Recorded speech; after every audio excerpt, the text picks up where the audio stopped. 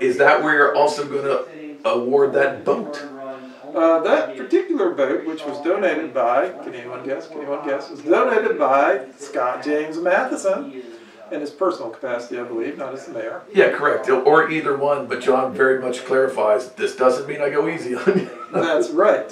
Yeah, I have another one for you before we're done here. Oh, great. Yeah, it's worth something around $1,300 when you factor in the paddle and accoutrements. And that beautiful seat, too. Yes.